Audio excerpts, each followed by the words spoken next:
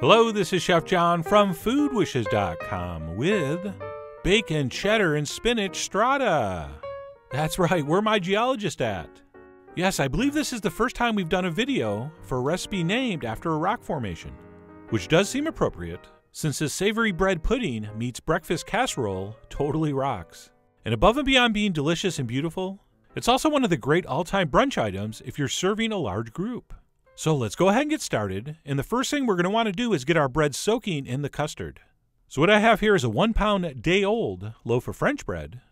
And yes, fresh will work, but day-old is easier to cut and works a little better here. And there's two ways you could prep this. We can do this by just slicing the bread, or as I'm going to do here, we can cube it up. So I'm simply cutting slices, and then cutting those in strips, and then cutting across to make cubes. And while just using slices is a little quicker, I really do prefer the cube method, as I think the texture is better. So we will go ahead and we'll cube up that 1 pound loaf of bread. And once that's set, we can transfer that into a large mixing bowl and move on to the custard. So in another mixing bowl, we're going to crack 12 large eggs, to which we will add some kosher salt, some freshly ground black pepper, and a little, or not so little, shake of cayenne, as well as a pinch of freshly grated nutmeg.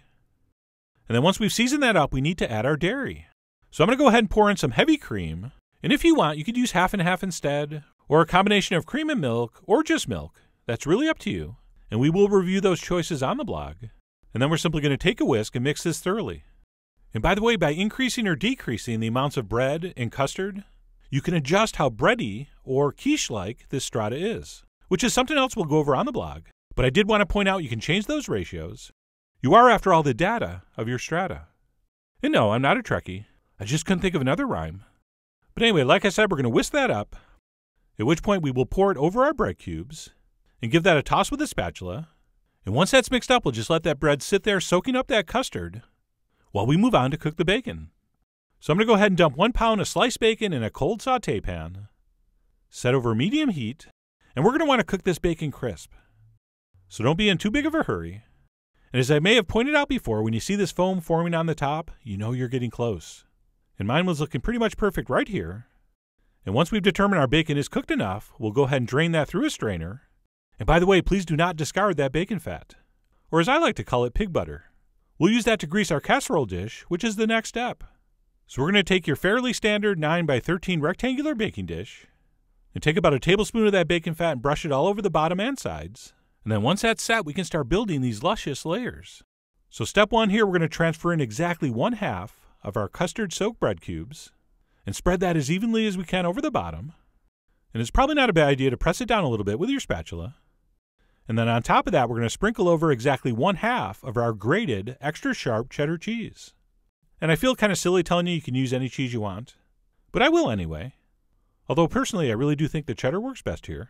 But anyway, we're going to apply half our cheese, followed by our now cool enough to handle bacon, and we'll spread that over in a nice even layer, which I didn't do a very good job of.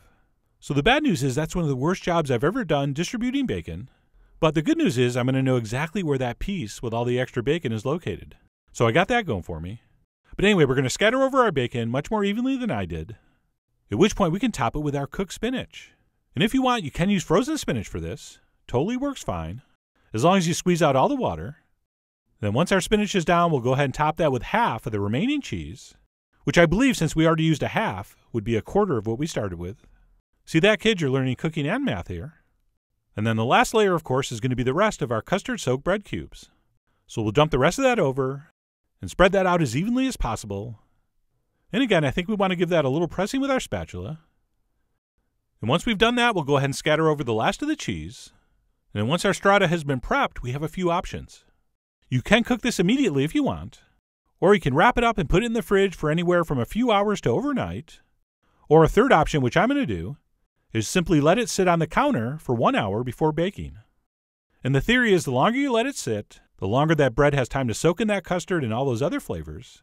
But anyway, like I said, I let mine sit on the counter covered for 1 hour, at which point we will unwrap it and transfer that into the center of a 350-degree oven for 45 minutes, or until that bready custard is set.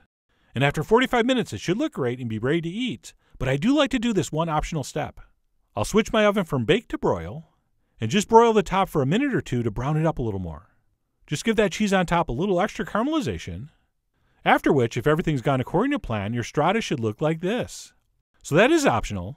And if you're going to burn your strata, don't do that step. But I do think it looks nice if you can pull it off. And then this is usually the time I tell you have to wait for this to rest, but you don't. Let's go ahead and cut this into 12 pieces while it's still piping hot, because by the time we portion it and plate it up, it's going to be perfectly rested and ready to eat. And I should mention, what appears to be me not making even cuts is actually just a brilliant strategy to give my guests a few options for how big of a piece they want. So that's my story, and I'm sticking to it.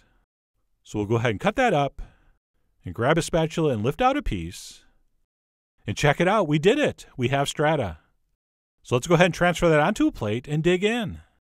And while we do have some nicely defined and lovely layering here, none of that would matter if this didn't taste incredible, which I'm happy to report it does.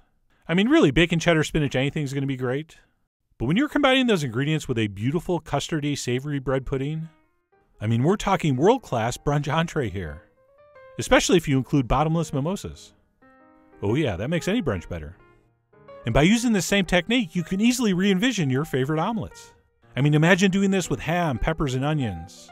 Or maybe sausage and mushrooms. Oh, that would be good. But you get the idea. So I really do hope you give this a try soon. Head over to foodwishes.com for all the ingredient amounts and more info as usual. And as always, enjoy.